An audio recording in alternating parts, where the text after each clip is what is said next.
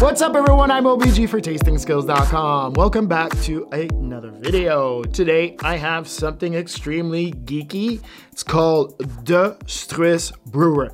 Now, the Struise Brouwer, and I know that I'm completely misspelling or talking about it, the name, since this is a Belgian brewery. Now, the Struise Brewery makes lots of different beers. They are super geeky. It was established in 2003 by two friends and a brother-in-law. By 2006, they had moved that brewery from a garage in their farm to getting contracted out, and they have grown ever since then. Now, they do make really crazy barreled aged beers, and they come in 750 ml format. They're only distributed in Canada, Mexico, and the US, and they're looking to expand to other countries. But you can find these if you're in North America. They are expensive though. We're talking about a $40 bottle of beer here. Let's jump into the technical, starting with the Mocha Bomb Damnation II. This is a massive stout. It's bourbon barrel aged. The vintage on here is 2016 and the ABV is 13%.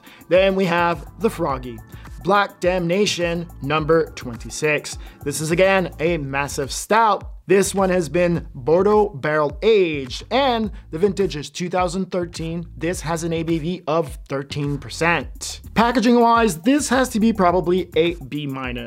It's just too crowded for me. It's not clean enough.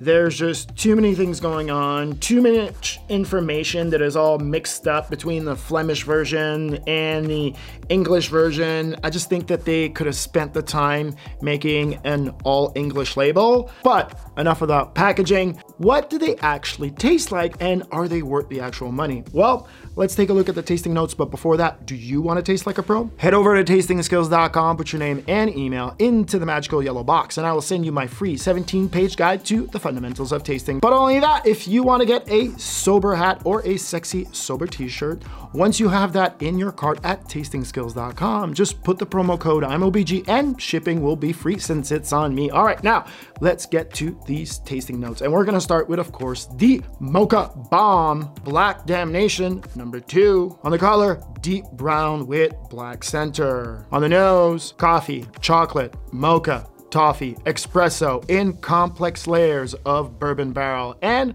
high American oak. This nose is high in alcohol, but it delivers some serious smoke all at the same time. On the mouthfeel, Mocha Bomb, like the name suggests, but there is some serious bitterness that is driven by all of the coffee notes.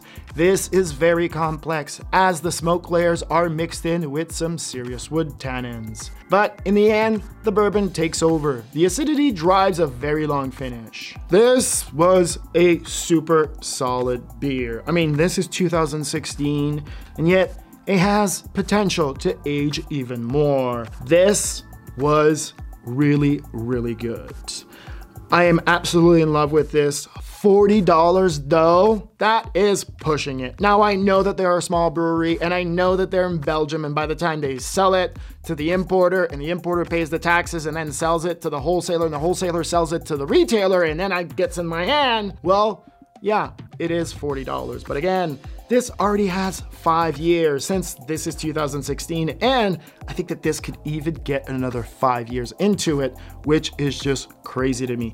This beer was a real mind blower. All right, let's move on to the Froggie Damnation 26. On the color, black brown with a brown edge. On the nose, oh my, the nose on here is all left bank Bordeaux. You get the pencil lead from Pauillac, the spiciness from Saint-Estèphe, the complexity from the Margaux, and it's all mixed into one crazy nose. This screams Cabernet Sauvignon as it's mixed in with subtle Imperial Stout. You get the coffee, the chocolate, some cherries that fall into a light mocha. And this has some serious wood layers. This is strange and amazing at the same time. On the mouthfeel, this is a pure mix of 50% Imperial Stout on one hand, and on the other hand, it is left drinking bank Bordeaux. As I taste this beer, I'm amazed and confused at the same time, since this delivers more currant, pencil lead, whetstone, dark cherries, flint into a complex terroir that is Bordeaux. And on the other side, you get these long coffee notes that are mixed with chocolate, mocha, vanilla, with some dried fruit notes. This is just a masterpiece. This is mind-blowing.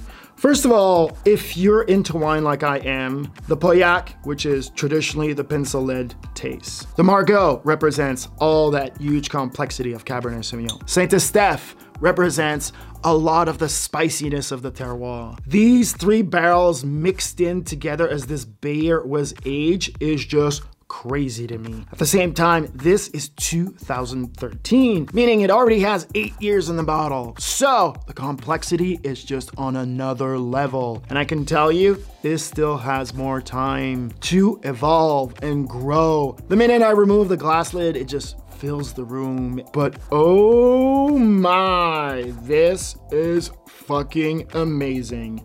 $40? Yeah. Is it worth it? Oh yeah, this is just pure craziness. I've never seen anything like this, and on top of it, it's really hard to find really old vintages of beer. 2013 is, I think, one of the oldest beers that I've had. When you look at 8 years, that is a long time for it to be in a bottle. All right, let's do a quick recap between them to see if you should buy or pass or collect any of these two. And out of the gate, of course, it's a buy for the Mocha Bomb Damnation II. This was so good, and I think that you can at least collect one or two, but I mean, at $40 a pop, they are expensive. And if you're gonna go and try to find these and then collect them, you would have to at least get 3. So you taste one out of the gate, taste the other one 2-3 years, and then just pray and wish 5 to 6 years from there, just so you get the full experience of this crazy brewery. And then for the Froggie, oh my God, if you're into wine, that was just mind-blowing to me. It's an absolute collector's item. You should seek the Froggie. It was just pure craziness. All right, that's gonna do it for me. IAMOBG for tastingskills.com. Please remember to smash that like button, and don't forget to subscribe. Go down there, click the subscribe button, and if you want to get the notification every time I post, click the bell. Please remember, my friend, stay sober. Peace.